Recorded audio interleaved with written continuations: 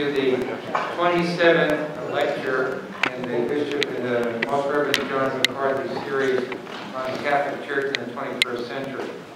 St. Edward's created the lecture series to honor Bishop McCarthy, who led the Diocese of Austin from 1985 to 2001, and to underscore the university's commitment to its Catholic roots and its Holy Cross heritage.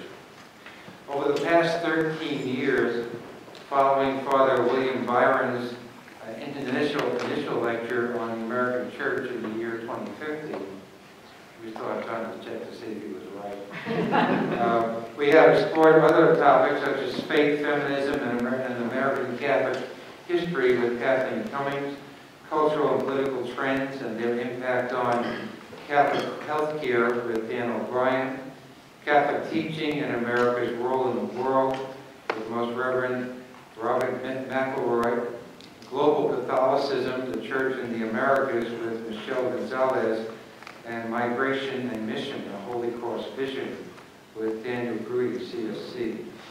This afternoon, we are privileged to have with us as our speaker the Reverend Thomas Rausch, S.J., and T. Marie Clinton, Professor of Catholic Theology at Loyola Marymount in California.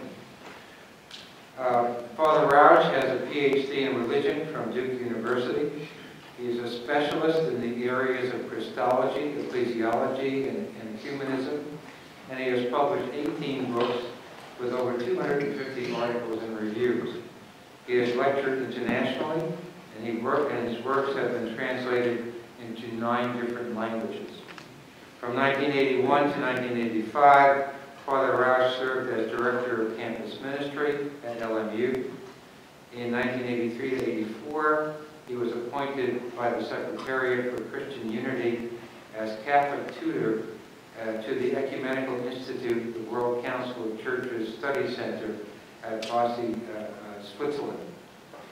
He was chair of the Department of Theological Studies at Loyola Marymount from 1994 to 2002.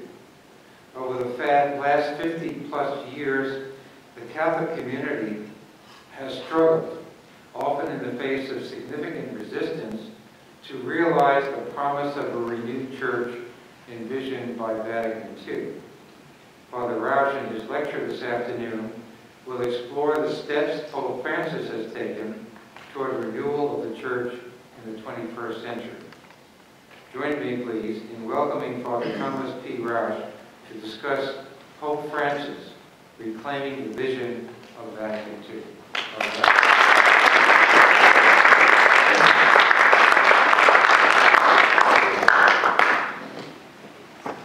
Thank you for the welcome. It's very nice to be here in Austin. It's my first visit to this part of Texas. I've been in Texas a few times.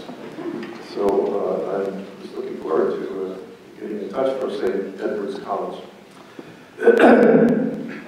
It's often been said that the Second Vatican Council was a long overdue confrontation of the Catholic Church with modernity. The Council moved the Church from the 16th century into the 20th. As a longtime observer of things Catholic, I have been fascinated by the efforts of Pope Francis to renew and even reform the Catholic Church, to enable it to better face the challenges that this 21st century offers.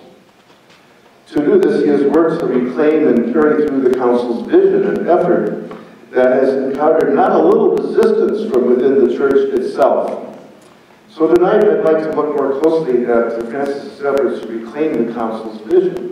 And finally, if there's time, and I'll try to keep it to about 45, 50 minutes max, I'd like to look briefly at one of the greatest challenges faced by our Church in this 21st century, and that's the loss of so many of our youth. So when the cardinals gathered in Rome in March of 2013, after Pope Benedict's surprising announcement that he was retiring from the papal ministry, the reform of the Roman Curia was very much on the agenda of the cardinals. Pope Benedict had been embarrassed when his personal butler, Paolo Gabrielli, had leaked confidential documents and letters to an Italian journalist alleging curial corruption, jealous infighting, power struggles, and resistance to efforts to bring the Vatican Bank into compliance with international standards. Not a few cardinals felt that the butler was right. In their judgment, the renewal of the church initiated by the Second Vatican Council has stalled under the last two pontificates. And its vision had not been fully realized. The Council's doctrine on collegiality included the bishops with the Pope in the government of the church. Karl Rahner saw what he called the synodal collegial principle, which triumphed at the Council as contributing to the decisive beginnings of the aggiornamento required by the Church. But both Pope John Paul II and Pope Benedict XVI tended to recenter authority and decision-making in Rome, increasing the power of the Roman Curia at the expense of national and regional episcopal conferences. The result was that rather than being at the service of the Pope and the bishops in the governance of the Church, the Curia held a position between the bishops and the Pope, diminishing the ability of the bishops to act as they judged best for their churches. And that really comes from the late Archbishop John Quinn of San Francisco, who was a wonderful bishop, and who made this point in a couple of his books on the renewal of the papacy. Many saw this re-centralization as an effort to unify the Church around a doctrinal uniformity by authorities in Rome without taking into account the voices representing different social and cultural contexts, a process described by Richard Gallardi as a pronounced magisterial activism. In 1995, several efforts were made to attribute infallibility to certain teachings of the ordinary universal magisterium, among them the CDF's response to the dubium, or doubt, about Pope John Paul II's 1994 statement that the Church had no authority to confer ordination on women. Ordinatio Sacerdotalis, and also the 1998 Professio Fidei extension of infallibility to definitive declarations of the magisterium. And there are certain other examples of a recentering of authority in Rome.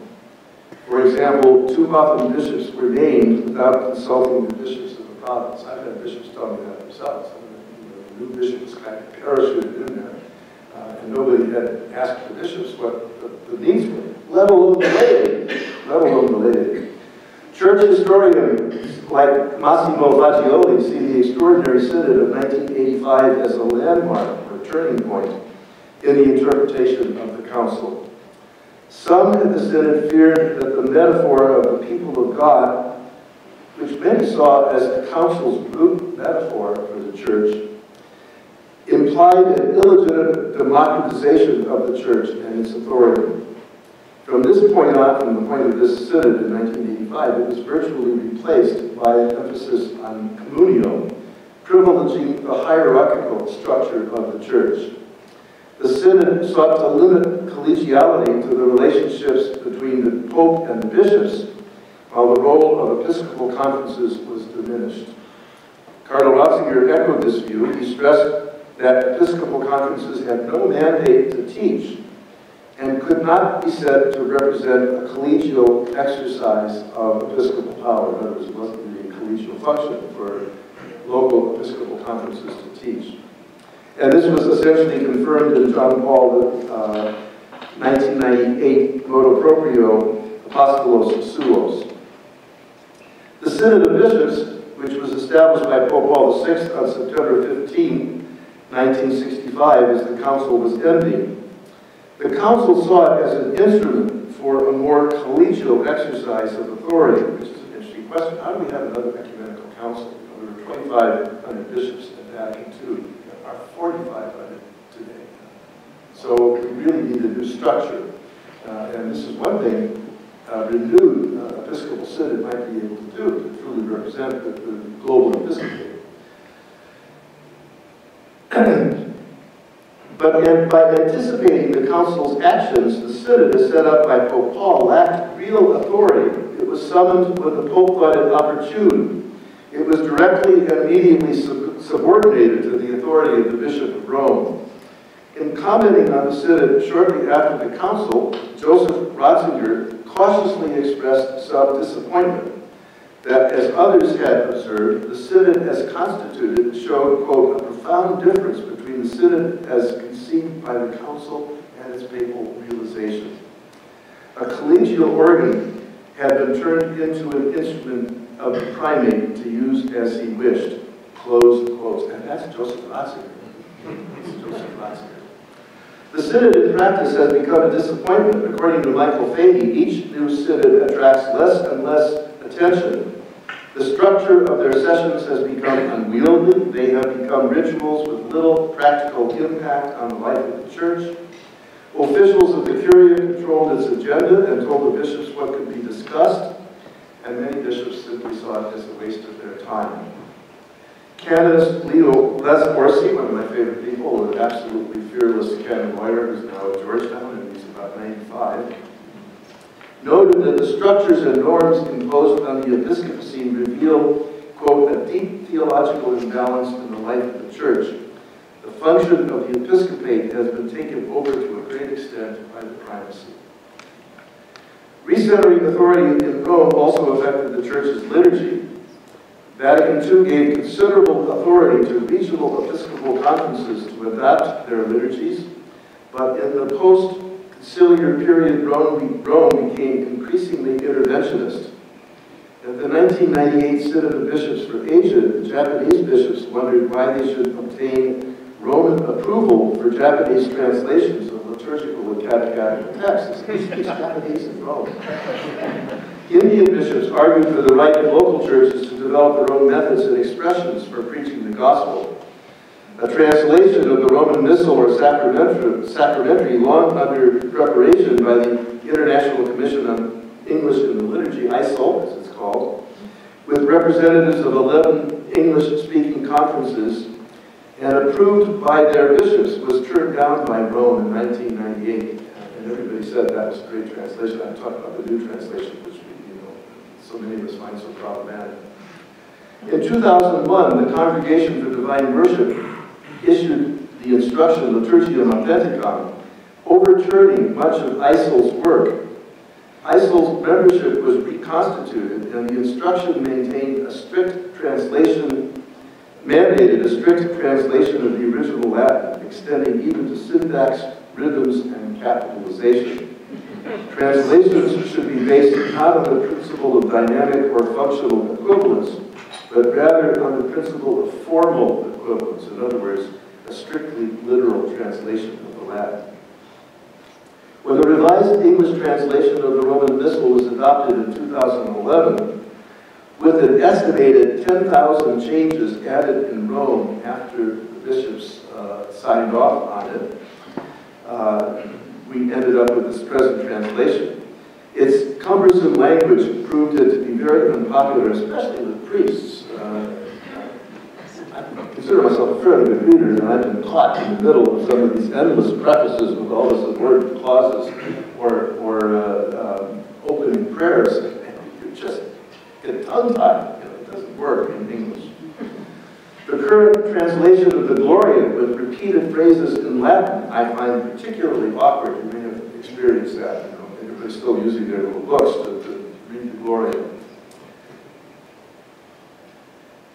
The new translation also revised certain jointly developed common texts for the ordinary of the Mass, such as the Gloria, the Credo, the Sanctus, the Agnus Dei, as well as certain dialogic responses and acclamations, with the unhappy result that Catholics and Protestants who were using this earlier translation would no longer be praying with the same translations. This is a real step back for ecumenism. Cardinal Medina, prefect of the Congregation for Divine Worship, specifically rejected these efforts for a common texts in Liturgiam Authenticam. There's also the new emphasis on the Tridentine liturgy, first allowed under Pope John Paul II, and then with priests given general permission by Pope Benedict to celebrate what he called the extraordinary form of the liturgy. From this came the idea popular in some conservative circles of a reform of the reform. So, reclaiming this vision, that's what I want to focus on. Then came the surprising election of Pope Francis, the first Pope from the Americas, the first from the Global South, the first Jesuit Pope. From the beginning, it was evident that the new Pope sought to carry through the reforming vision of Vatican II. For Francis, renewal is always for the sake of mission. 1 month after his election, he appointed a council of 8 cardinals from around the world, the Gang of 8, as it was called, raised to 9 a year later with the appointment of Cardinal Parolin as the Secretary of State. And the purpose of this was to advise him on carrying out the mandate he received from the conclave. 8 months after his election to the See of Peter, he issued his apostolic exhortation, Evangelii Gaudium, his vision for the renewal of the church. In a new book unpacking this document, Gerard Mannion calls its ecclesiological vision nothing short of revolutionary. In the same volume, Massimo Vaccioli describes Evangelii Gaudium as an effort to recapture not just the letter, but also the spirit of Vatican II, moving it beyond the culture wars and the inter-Catholic debate on the liturgy. Francis is clearly open to the new. Later in this text, Evangelii Gaudium, he says, pastoral ministry in a missionary key seeks to abandon that complacent attitude that says, we've always done it that way. How many times have you heard that when you're trying to introduce some new approach to something?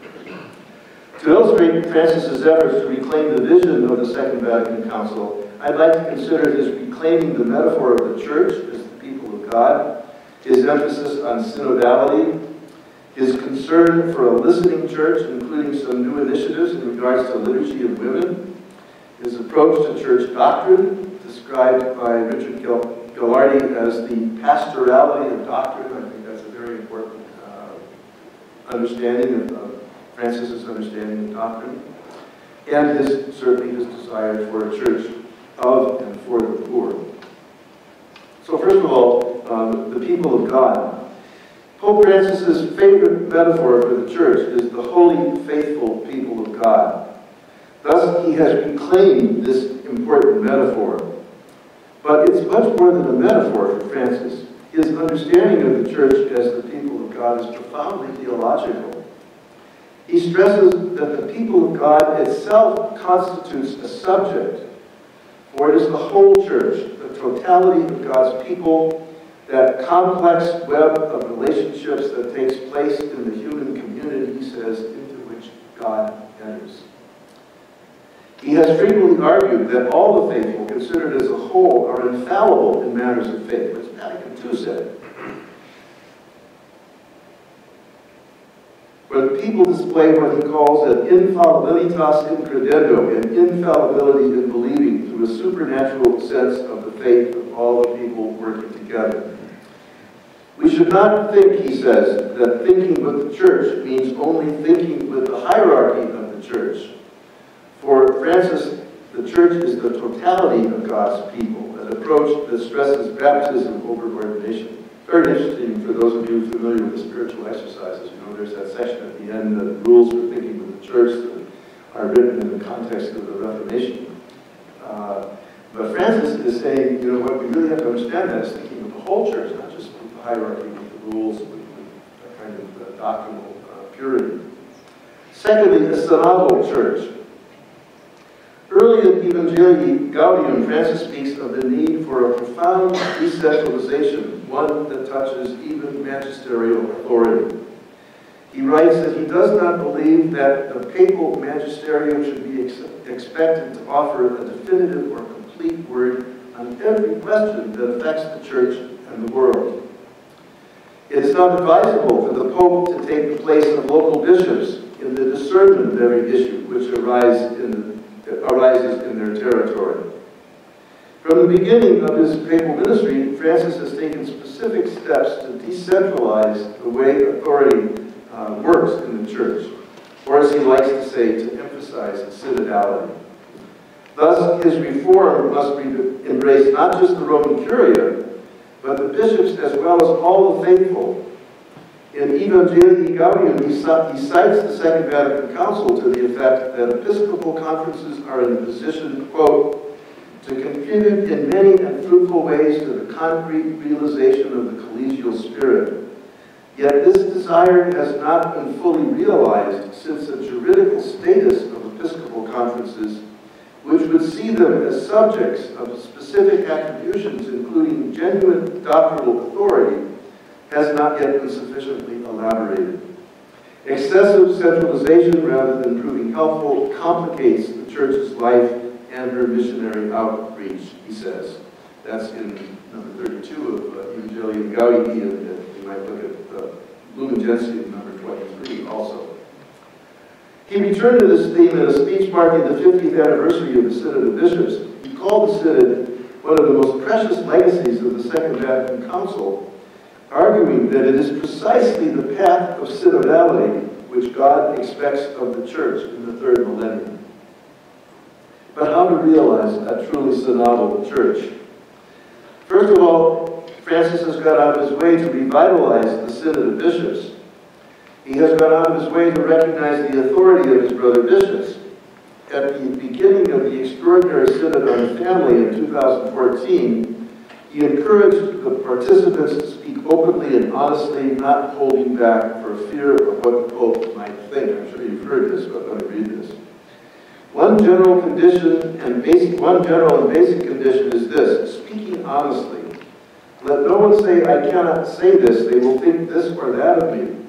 It is necessary to say with parrhesia all that one feels.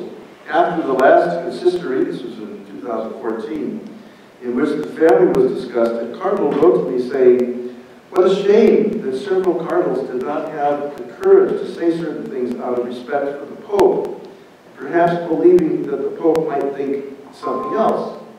But this is not good. This is not synodality, because it is necessary to say all that in the Lord one feels the need to say without polite deference, without hesitation. At the same time, one must listen with humility and welcome with an open heart what your brothers say." Synodality is exercised with these two approaches. Unlike his predecessor, to show the global nature of the Church, he has frequently cited Episcopal conferences from around the world in his own encyclicals and apostolic exhortations. You know, when you read this, John Paul always cited himself. Pope Benedict cited novelists and philosophers. I always love to read his footnotes. He's got some lovely stuff from Dostoevsky and even from the neo-Marxist Frankfurt School. Francis quotes other bishops at other episcopal conferences from around the world. For example, in his apostolic exhortation, Evangelii Gaudium, he cites 6. In Laudato Si, he cites 13. And in Amoris Laetitia, 9. Another aspect of synodality is the principle of subsidiarity, allowing local decisions to be made at local levels. Not everything has to be decided from on high. Thirdly, a listening church. If the whole church possesses an infallibilitas in credendo and a supernatural sensus fidei, sense of the faith, then church authority must find effective ways to be attentive to the whole church, or to be a listening church, is the term I like to use. It's what Francis has used himself. Francis stressed this in the 50th anniversary speech commemorating the establishment of the Synod of Bishops. A synodal church, he exclaims, is a church which listens, which realizes that listening is more than simply hearing. It is a mutual listening in which everyone has something to learn. The faithful people, the College of Bishops, the Bishop of Rome, all listening to each other and all listening to the Holy Spirit, the Spirit of truth, in order to know what he says to the churches. Francis then made reference to the doctrine of the sensus fidei, the principle that the faith of the church is born not just by the hierarchy, but the whole church. Again, expressing that the whole church is a subject. The sensus fidei prevents a rigid separation between an ecclesia docens and ecclesia disgens. Now, those of you who are my age grew up with that. You know, there's the teaching church and the learning church. And the role of the learning church is to listen. And the role of hierarchy is to teach. And Francis specifically rules that out. Since the flock, he says, likewise has an instinctive ability to discern the new ways that the Lord is revealing to the church. Thus, the church is a true communion, not just of bishops, but the Pope, but also of the bishops with the faithful. Implicit here is an ecclesiology which calls for a genuine dialogue between Pope and bishops, between local churches and Rome, between pastors and their faithful, not a monarchical ecclesiology in which the discernment of faith and decision-making comes from the top down, this way. As Rausch writes, the sensus fidelium must be listened to because it is a locus theologicus, a place where the revealing God can be heard speaking to the churches today. And that's the essential question. What is God saying to the churches today? What is the Lord asking of us today in this very different world? If this is so, then, Francis argued, the hierarchy needs to establish ways to consult the faithful, not reducing the sense of the faith to a majority opinion in the sociological sense. But it is therefore important, he says, that it is your task to develop criteria for discerning authentic expressions of the sensus fidelium. For its part, the magisterium has the duty to be attentive to what the Spirit says to the churches through authentic manifestations of the sensus fidelium. Francis is taking a number of steps towards greater consultation in the life of the church, for a listening church.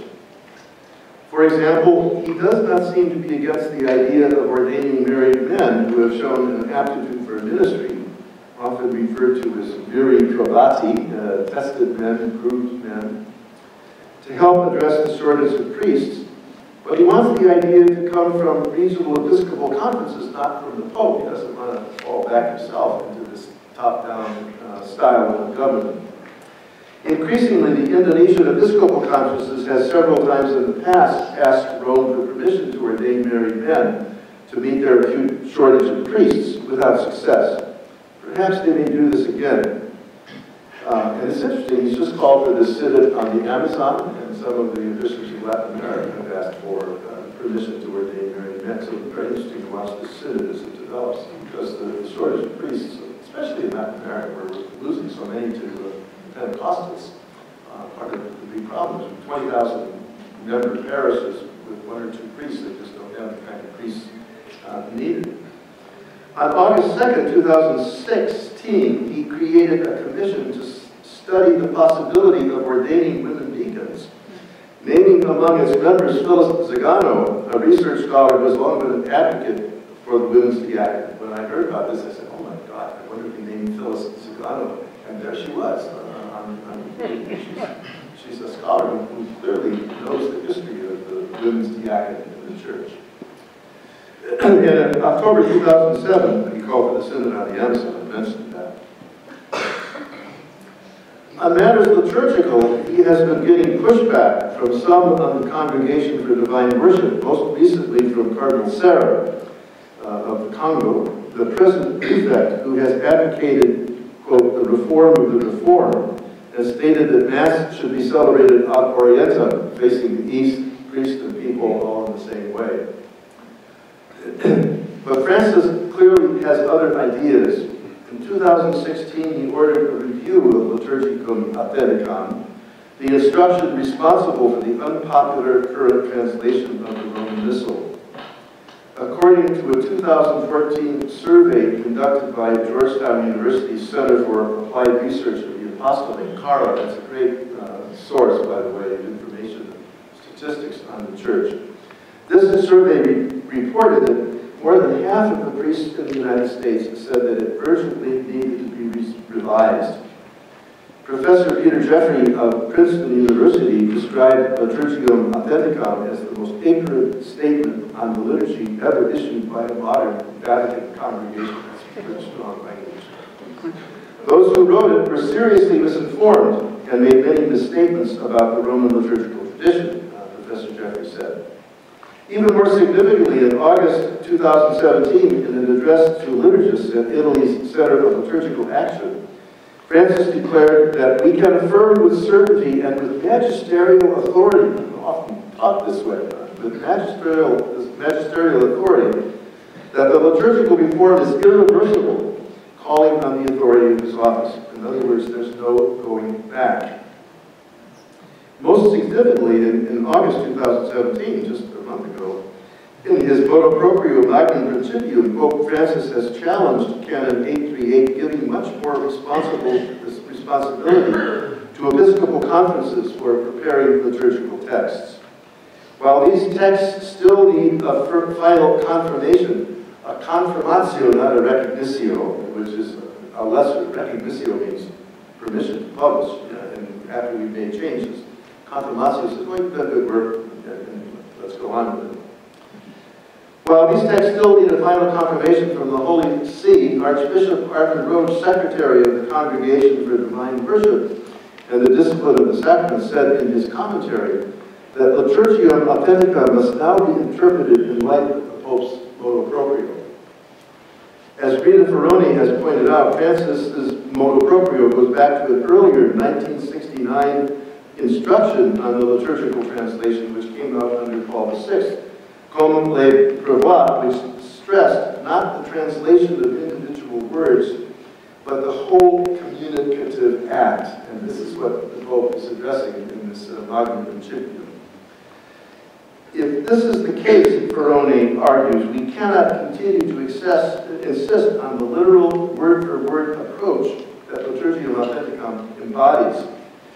And just this week, Francis sent a letter publicly correcting an article attributed in France to Cardinal Sarah that argues that the previous norms were still in place. To the contrary, Francis stated that the authority of Liturgiam Authenticam was clearly restricted by his motu proprio.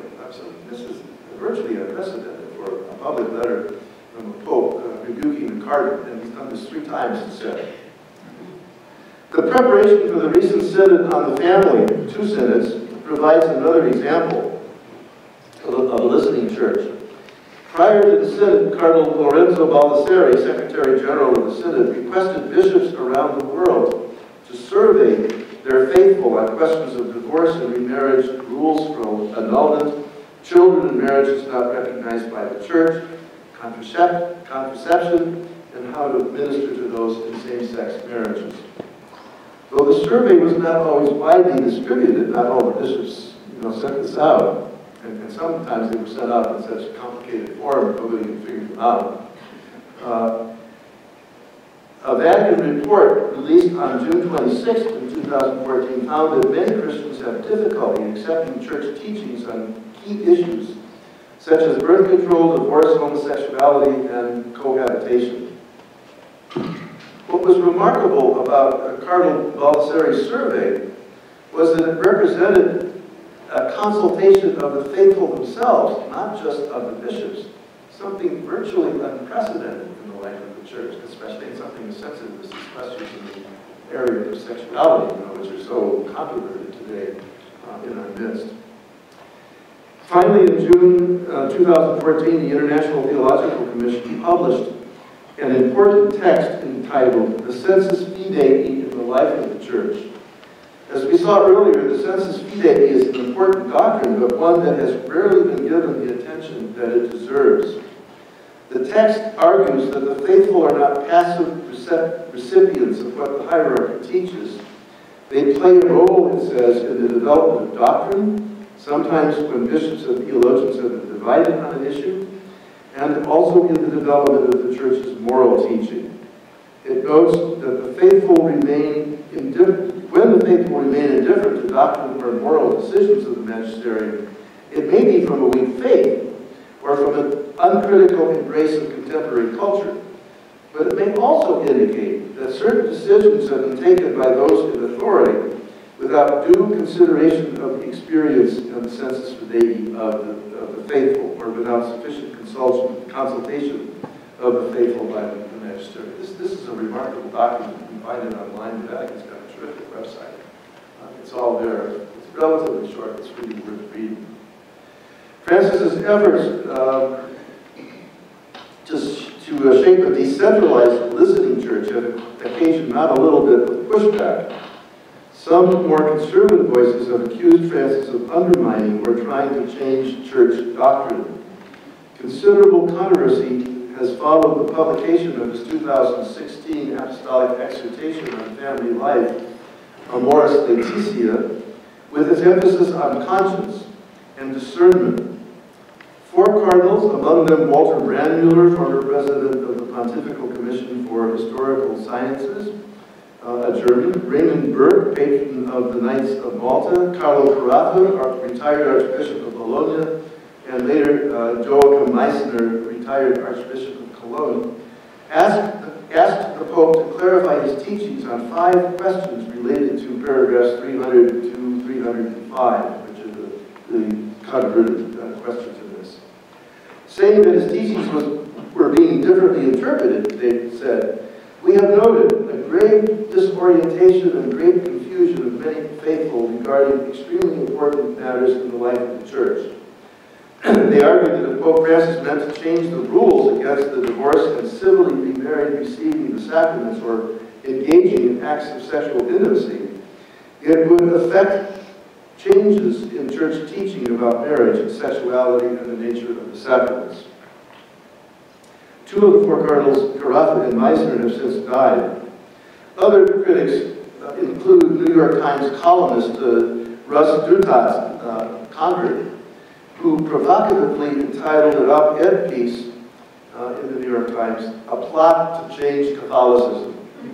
And the emeritus bishop of Corpus Christi, Rene Henry Graziada, who in September joined Bishop Bernard Fallet, head of the Schismatic Society of St. Pius X, interesting company, in accusing Francis of several heretical positions, adding that if he doesn't answer these accusations, he would like to see him resign. So pushback, there's some pushback. Although I think it's minor, but it's certainly real, and sometimes it comes from high places. Church historian Massimo Faccioli has noted a growing distance between Rome and the U.S. Catholic Church, which attributes to the uncomfortable relationship between Pope Francis and many of the American bishops. He points to a number of examples. First, he argues that some of the bishops seem to understand Dignitatis Humanae, the Vatican Council's teaching on religious liberty, as meaning a freedom for the Church to rule the faithful as subjects rather than individuals making decisions in their freedom of conscience, using as an example the objections of some Catholics to the provisions of Obama's Affordable Care Act. Second, he suggests that the support of so many white Catholics for President Trump is evidence of a more nationalist American Catholicism, as opposed to Pope Francis's more global concerns. Finally, he sees Catholic theology under Francis becoming much freer than under his immediate predecessors. It's becoming more global and contextual, as the churches of Latin America, Africa, and Asia increasingly find their own voices. In another place, Faccioli writes that Francis is trying to disengage Catholicism from the culture wars with its narrow focus on issues of sex and abortion, moving beyond a Eurocentric paradigm as the first pope coming from the world church. You know, we belong to a global church, and we really need to hear the voices of Asia, Africa, and Latin America, which is where the church is growing today as it continues to diminish in North America and Europe. And that's something that's fascinating, this kind of demographic shift that's taking place today in the church as more and more of these new churches in the developed global south, as you say, are neo-Pentecostal churches, independent churches, non-liturgical churches, causing all sorts of new problems for ecumenism. What's encouraging to me is that Francis is making efforts to appoint bishops who reflect his own pastoral approaches and priorities, especially here in the United States. Among the most outspoken is San Diego Bishop Robert McElroy. You had him speak here. Yes, this man is a very powerful voice. In a speech in Modesto, California, at the U.S. Regional Meeting of Popular Movements, McElroy characterized Donald Trump as a candidate of disruption, and he said, we have to be doing a little disruption.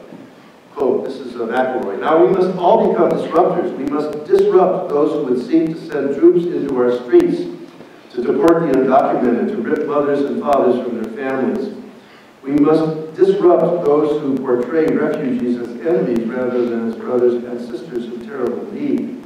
We must disrupt those who train us to see Muslim men, women, and children as sources of fear rather than children of God.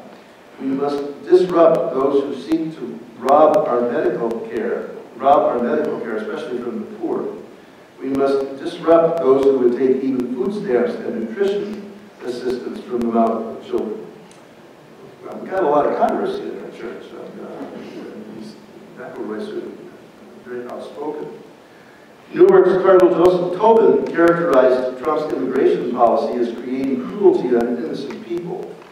Efforts of the administration to roll back the DACA policy for protecting the Dreamers have energized the USCCB to speak out against those signing the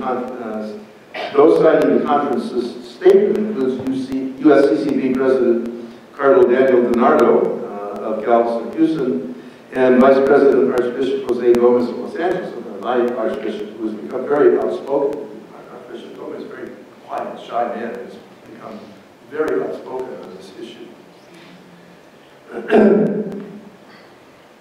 With more bishops speaking out, conflicts between the church and the administration may be inevitable. Fourth, the pastorality of doctrine. Francis has insisted a number of times that he's not trying to change doctrine. Indeed, one cannot change doctrine by himself. The formulation and development of doctrine is the work of the whole church. Those familiar with church history know that doctrines develop and sometimes change because of the way they are received by churches and councils and lived out in practice by the faithful. But Francis is trying to emphasize that doctrine is not an end in itself. It's always fundamentally pastoral. Its purpose is to bring us into a life-giving relationship with Christ. At a gathering of bishops and church workers in Florence, he said, Christian doctrine is in fact not a closed system void of questions or doubts, but it is alive, restless, animated. Its face isn't rigid. Its body moves and develops.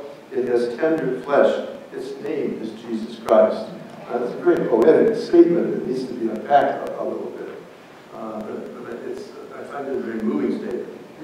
In Amoris Laetitia, he emphasizes that neither the Synod nor his apostolic exhortation could provide a new set of general rules, canonical in nature, applicable to all situations. Always pastoral discernment is necessary. Let me take homosexuality as an example. Georgetown professor of social thought John Langdon has argued pervasively in American Magazine that what Francis is doing is prodding the church to think about what its stance should be towards homosexuality and homosexuals. He does not contradict the long tradition of Catholic moral teaching on the subject, but he contrasts his stance with beliefs, theoretical positions, or moral judgments about right or wrong. A stance recognizes that there are often limitations in our knowledge or teachings, that there are other factors at work, that there are new questions developing. A stance means a more nuanced response to an issue, recognizing other factors beyond specific judgments of right or wrong. It takes into account changing factors in the social context, the limited character of our knowledge, the need for greater understanding, and the importance of the church's pastoral relationships. A new stance towards homosexuals and homosexuality requires, first of all, humility to acknowledge what we know and do not know about the contemporary situation of homosexuals, with much remaining unknown. Secondly, we must always respect the dignity of homosexuals as creatures of God, members of the community of the redeemed, and fellow citizens. He calls for forbearance, civility, and compassion, just the opposite of the culture wars. Many have been burdened or suffered wounds from homophobia. We need attitudes that will sustain conversion over time.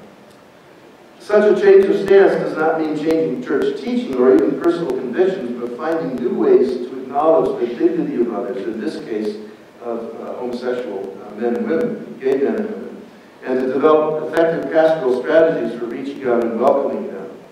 It means a more tentative, inquiring approach to ministry, even towards those in questionable unions. If it will not help resolve these disputed issues, An issue of stance can lead to greater understanding, mutual respect, and even cooperation. As Langdon says, it may serve as a partial model for addressing similar problems in the life of the church. As Langdon says, where Catholic Christians have been putting more energy into denunciation than into dialogue. And one example of that I bring up is this book by Jesuit Father James Martin, Building Bridges, How the Catholic Church and the LGBT community can enter into relations of respect, compassion, and sensitivity. I'm sure you're familiar with this. He was scheduled to speak at the Theological Conference, Theological College at Catholic University of America. And because of a rather mean-spirited website that is entitled Church Militant, there was all sorts of pressure brought on the school, and they canceled the talk. They also canceled the talk by Professor Sean Copeland, who's a wonderful African-American scholar at Boston College, who was going to speak at her alma mater on Christology, not on the issues of sexuality. But they said, this woman is too gay-friendly, so that was canceled. So this is part of what's going on in our community. And I raise this because I think we need to be aware of some of this kind of reaction that is surfacing from certain areas of the Catholic community, which is very destructive of persons and certainly very mean-spirited, in my opinion. Perhaps another example of Pope Francis trying to lead Catholics to a new stance could be seen in regard to his approach to the controversy over birth control. He has tried to reframe the issue by situating it within the context of responsible parenthood. While defending Paul VI's teaching, he cautions against families having too many children, saying that the Church has many illicit ways to limit reproduction. At the same time, he rejects as ideological colonization, I like that term, efforts of governments to force birth control programs on developing countries by tying them to foreign aid. Francis's approach, stressing the importance of experience, openness to the Spirit, and discernment, and certainly trust in God's mercy is not always easy. Some prefer the apparent security of rules and objective norms, but he is not giving general permission for the divorced and remarried to receive Holy Communion. He's not trying to change doctrines. At the same time as he insists in Evangelii Gaudium, realities are more important than ideas. This is one of these wonderful 5 principles that he articulates in Evangelii Gaudium. Reality is more important than ideas. In other words, we should put theory over the concrete, practical lives of individual people. In Amoris Laetitia, he argues that each situation is different, and conscience, which the Church is to form, not replace, must always take the concrete situation into account. We are called not to a legalism, but to a careful discernment, to a trust in God and God's mercy. As Karl Rahner once said, every subtle theology, every dogma, every church law, every accommodation and denial of the church, every institution, every bureau and all its powers, every holy liturgy, and even brave mission has only one goal: faith, hope, and love towards God and man. Finally, a word on the Church for the Poor. As Pope John the 23rd, St. John the 23rd, in his radio address of September 11, 1962, opened the council, he spoke of the miseries faced by so many, suggesting that the council present the church as the church of all, and especially of the poor. And that sounds very much like the language of Pope Francis. Pope Francis has frequently returned to this theme. In a much-quoted section of his apostolic exhortation, Evangelii Gaudium, he wrote, "I prefer a church which is bruised, hurting, and dirty because it has been out of the streets, rather than a church which is unhealthy for being confined and clinging to its own security."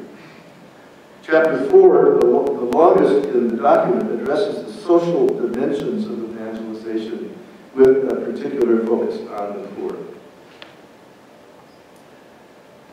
Well, I want to say just a word about the loss of youth, and let me try to finish this up in about 5 minutes and we can have some discussion. But I think this is a very important issue in terms of the life of the church today. A major major concern of all our churches is the decreasing engagement in church life on the part of so many in Europe and Latin America. This is especially true of the next generation. While the United States is home to more Christians than any other country, the percentage of adults 18 or older who describe themselves as Christians has dropped by nearly 8 percentage points since a similar study done in 2007. In 2007, there were an estimated 41 million Protestant adults in the U.S. As of 2014, there are roughly 36 million, a decline of 5 million, and that's in a relatively short period of time. If we take a longer view, the results are even more dramatic. Between 1972 and 2012, the American Baptist Convention has declined by 12%, the Lutherans and the ELCA by 25%, the United Methodists by 28%, the Presbyterian Church in the United States by 34%, the Episcopal Church by 41%, and the United Churches of Christ by 46%, and even more, the Disciples of Christ by 56%. Those are very significant losses.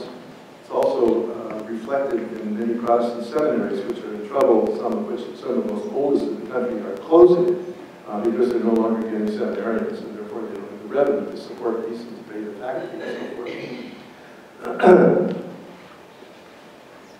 The losses are particularly evident among young adults.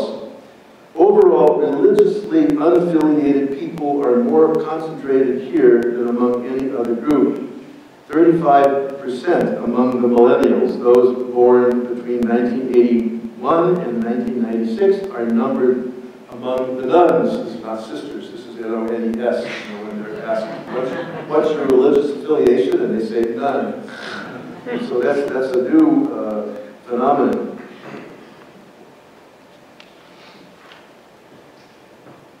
What should be, therefore, of particular concern for us are these losses among young adults. San Diego Bishop Robert McElroy sees the diminishing participation of young adults in the life of the church as the most significant pastoral challenge to the church in the United States. Too many today see institutional Christianity as simply irrelevant, and many reasons are brought forward for their disengagement. Some suggest it is due to the sexual abuse scandal or to the church's position on women and sexuality, especially homosexuality. Others point to a secular culture, like ours today is, which gives little support for religious belief or commitment. Still others look at the fact that many of these young people come from homes where their parents have left their faith behind.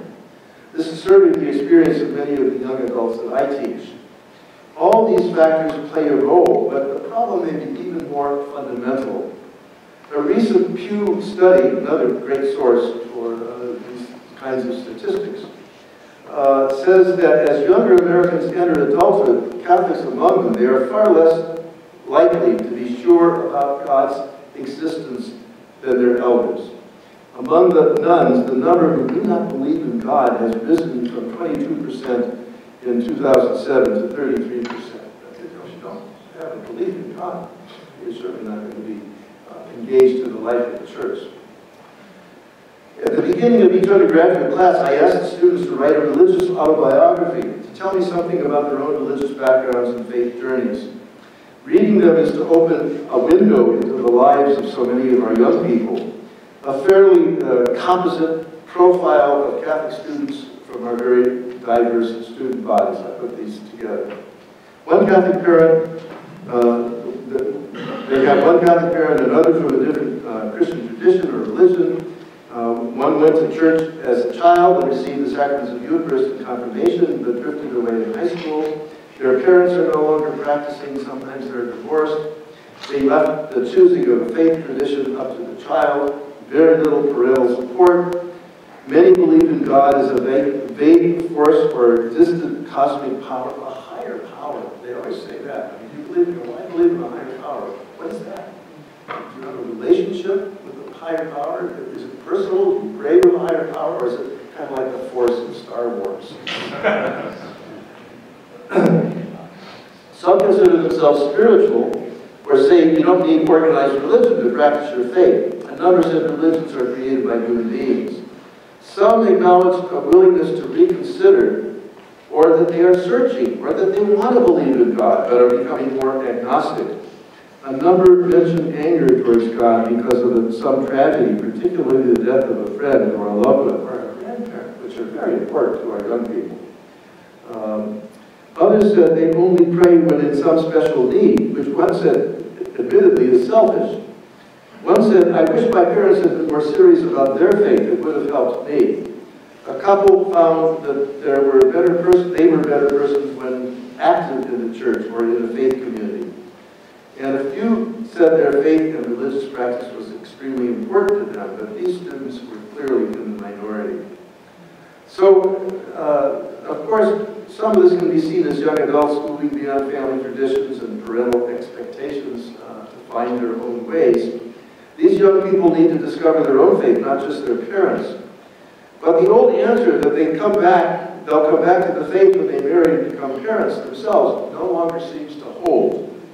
Many will join the nuns, whose numbers continue to increase.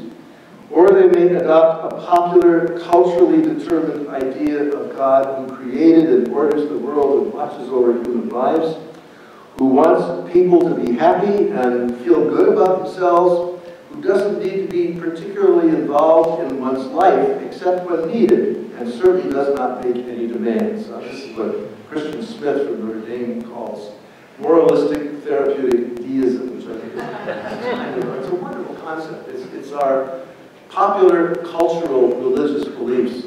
It's kind of like all these people who believe in angels but don't believe in God, if that makes any sense. Without minimizing the problems that our church has to face, the problem of belief is all important. How do we communicate to others that a relationship with God gives light, meaning, and a sense of well-being to our lives? How can we help others to come to experience God's mysterious presence, to be sensitive to God's movement in their interior lives? How can we effectively witness to our own sense of a love that embraces and sustains us? We can't really share an experience of God with our children if it hasn't been our own experience. Too often we have forgotten what Pope Paul VI said about witnesses. Modern man listens more willingly to witnesses than to teachers. And if he does listen to teachers, it is because they are witnesses. The church needs very much such witnesses today. The fact that Pope Francis has asked that the 2018 meeting of the Synod of Bishops consider the theme Youth, Faith, and Vocational Discernment is an encouraging sign. And I hope the Synod planners find ways to seek input from young people themselves, which I think is absolutely crucial. So I'm going to abbreviate my conclusion here, but I want to say just one thing. The hemorrhaging of our young people remains a challenge that needs to be addressed. Without its youth, the church has no future.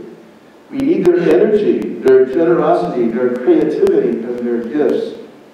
For the church in its life and ministry makes Jesus present in our very needy world.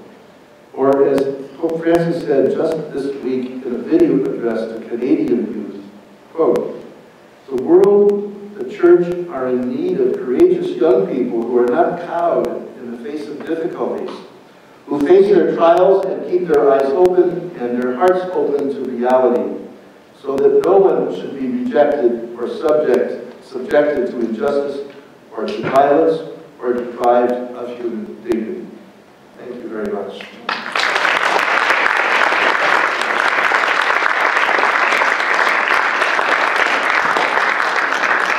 I don't let it go too long.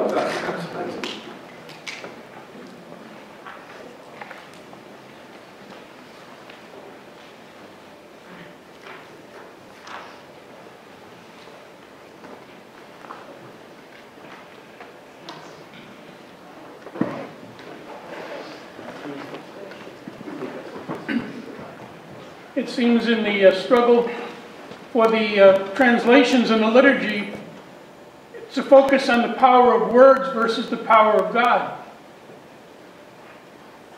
Well, we have to obviously look at both, but how we pray, I think is very important. You know, a a liturgical text has to come out of the experience of the people. And this is not to falsify it in any way. This principle of dynamic equivalence is something that any language teacher recognizes. You can't simply move from one language to another on the basis of a very literal translation. You have to ask, what does it mean? What does it say? How do we express this in our own language, idiom, and so forth? So I think that's really what's going on. And I would ask, especially the priests here, you know, who have had to preside with this liturgy, you know, have you found this comfortable? Have you found this an easy way to pray? Have you gotten tongue-tied in the middle of some endless collect that goes on and on? And as for the Gloria, we had a wonderful translation of the Gloria, which simplified the, you know, the subordinate clauses of Should be more consubstantial.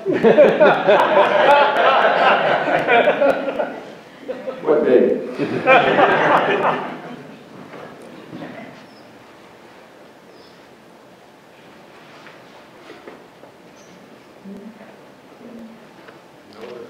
No, it's only one of those things.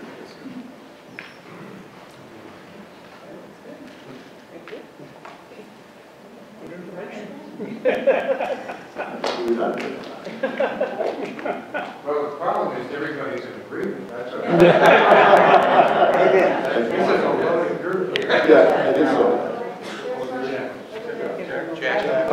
I was surprised at the statistics you gave for the loss of Protestants between 1972 and 2012, I believe. I wasn't aware that the percentages had dropped so much.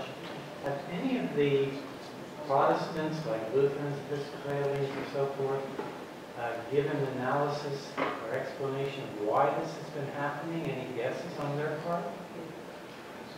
You know, I think they've all tried to address that in various ways, just as we have.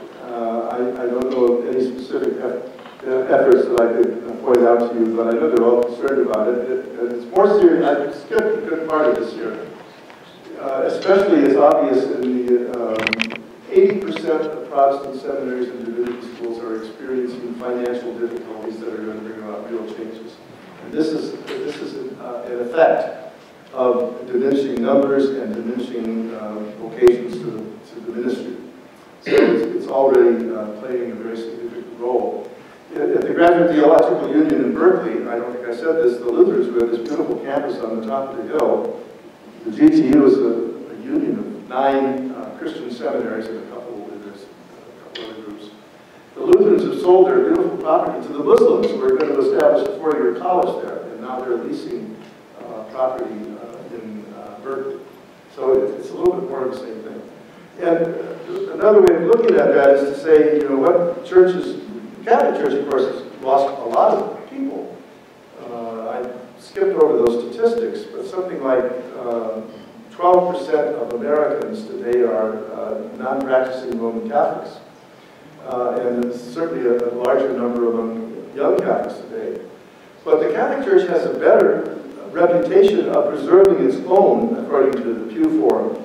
That is to say, more Catholics remain in the church in spite of our own losses than is true of Protestant churches. So, I mean, there's a lot of statistical evidence to back all that up. What the reasons are, you know, there's a multitude of reasons that I was trying to suggest.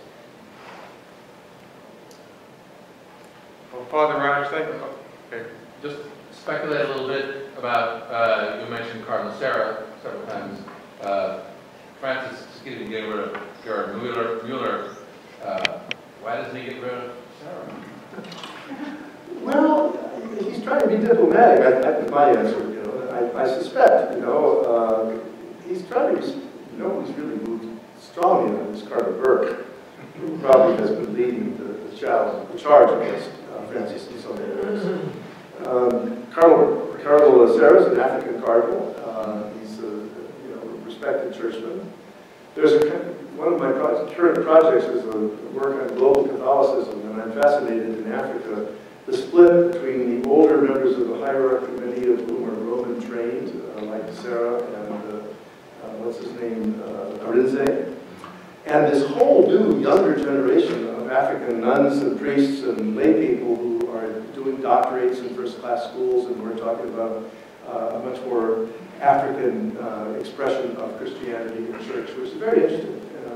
So I think Francis wants to be respectful, but he also, you know, it's interesting. I remember when Francis was elected, of course a lot of Jesuits were not happy when he was elected because he had a bad reputation from his days as provincial in Argentina, and he acknowledged he made a lot of mistakes. One thing he learned was you have to listen to others. But the first thing I heard about him was, this man understands power and he likes to use it. I thought that was a very insightful remark because poor Pope Benedict is a wonderful theologian, but governance was not his thing. All he wanted to do was write his next Christology book in his study, you know, so he didn't make the transition very well from being a theologian to being, you know, the one who presides over the life of the church. And that's not Francis. Francis is used to that kind of thing. So I think he's you know, he's not going to ramrod his position too, but he's not going to be overpowered either. Okay. One behind you there, Jack? Yes, when you were speaking on the subject of homosexuality, Yeah. and I thought you alluded to the fact that the church wouldn't need to change its teachings, but we do need to change the hearts of the people of the church, the Catholics. Now, I don't know how do you change the hearts of that Catholic when your teachings haven't changed? How do you do that when a Catholic is trying to follow the teachings of the church? Right. We're saying that, well, we need to have dignity for the homosexual person. How is the church going to change the heart of the person who doesn't have that dignity for that homosexual person? I think that's one of the important things about Jim Martin's book, Building a Bridge, because he's trying to talk about both how the church can be more respectful of the gay and lesbian community and how the LGBT could, I always get tongue-tied on those initials, how this community can be more responsive and respectful of the church. So it's a very worthwhile kind of thing, and to have it dismissed as it has been is very disappointing, I think. It's a good effort. We start with respect. We start by using the kind of language, you know, the church, you know, bishops always want to say homosexual persons, you know, instead of gays and lesbians, because, you know, in ecumenism, you always address the other by the way they want to refer to themselves. And I think the same thing should be true to the way we talk about, you know, gay and lesbian people, not use same-sex language and that kind of thing. I think it's also true, you know, if we learn to be a little more accepting of each other, then we are becoming a little bit more like the example of our Lord, who says that we should have this kind of respect for one another, that we belong to one community, that we have these enormous differences. And while it's true that Francis is not trying to change doctrine and can't do it all by himself, if we change our attitudes and the way we relate to each other, it may be that in some you know, future day there will be a kind of change. You know, a lot of these questions about human sexuality are relatively new. And that means sometimes we have to rethink some of our moral theology. How old is the concept of sexual orientation instead of sexual preference? I mean, and has our moral theology really caught up with that? So we have a lot of difficult issues. You know, this trans issue today is very hot on our campus right now. It's one I'm struggling with myself.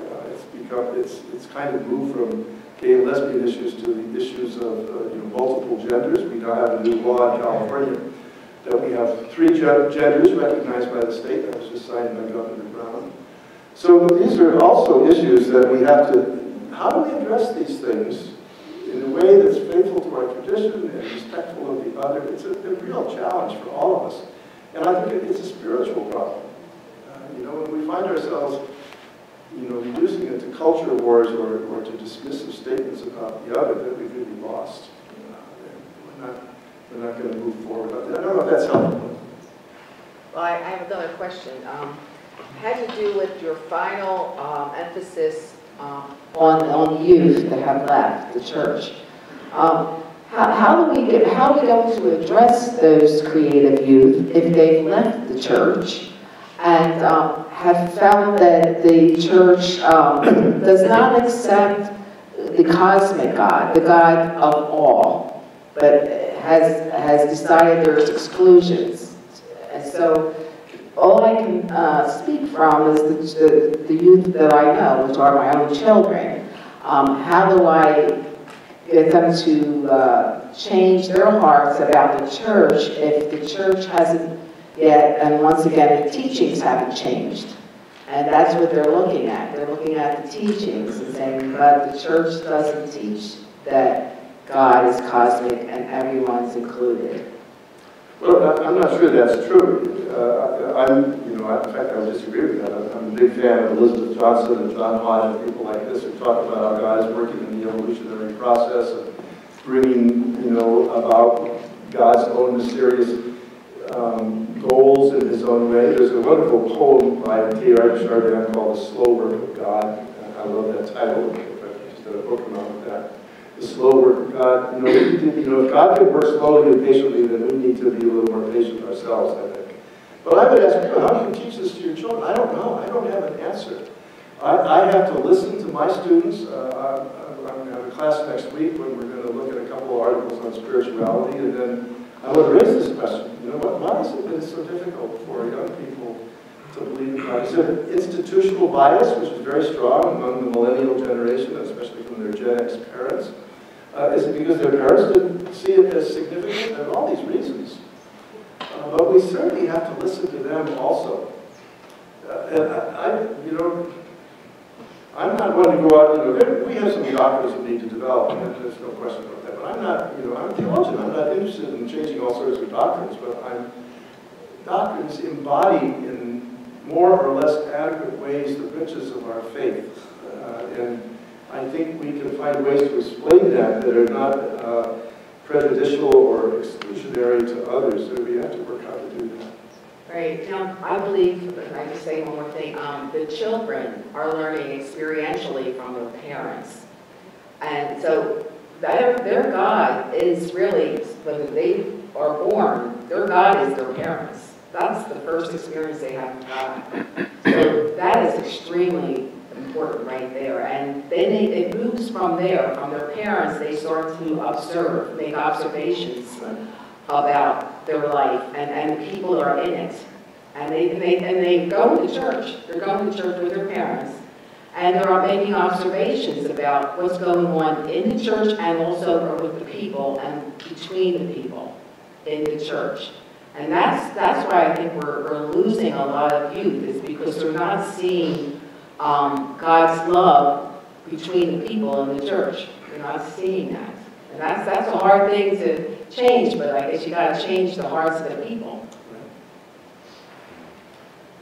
I think that would be the last question. Okay. I want to thank you, Father Rausch, for a very informative and thought-provoking speech. And